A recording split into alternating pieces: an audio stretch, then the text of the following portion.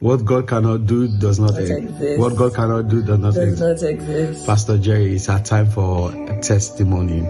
Sometime last year, I was diagnosed with H. pylori, which causes acid reflux and discomfort.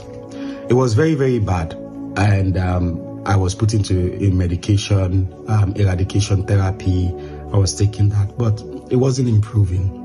So even when I went back to the hospital, they now said to us that the virus is gone, but it's going to take time for the acidity in my stomach to come back to normal. So they put me into further 3 months medication.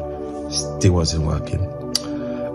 So later on, because I worked overseas at the time, later on when I came back home, I did further tests. So they sent me for endoscopy. When I went for endoscopy, they found out that I had what they call Hiatus Hernia, which is making the acid reflux and the pain more severe. Sometimes when it attacks me, I feel like I'm having a heart attack. And I started having like this strange feeling of fear of death. Like I'll wake up in the middle of the night thinking I was going to die.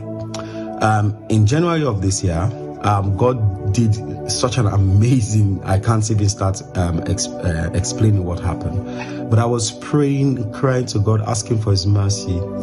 And then word came for me that hernia is reversed. Hernia, hernia, hernia. I hear the Lord is removing hernia. I command, let it be reversed. Let it be reversed. That's one.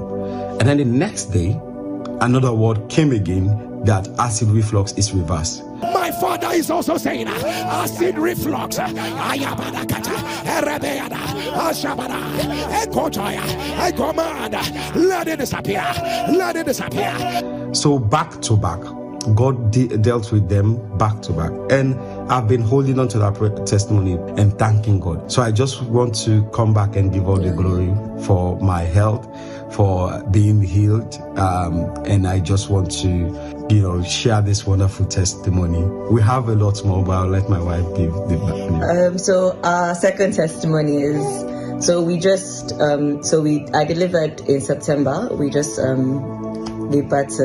welcomed our baby boy. So we've been believing God for jobs for both of us. So he wanted to start working back home and not leaving the family to go work. So we kept on believing God for really good jobs for both of us. We kept on applying.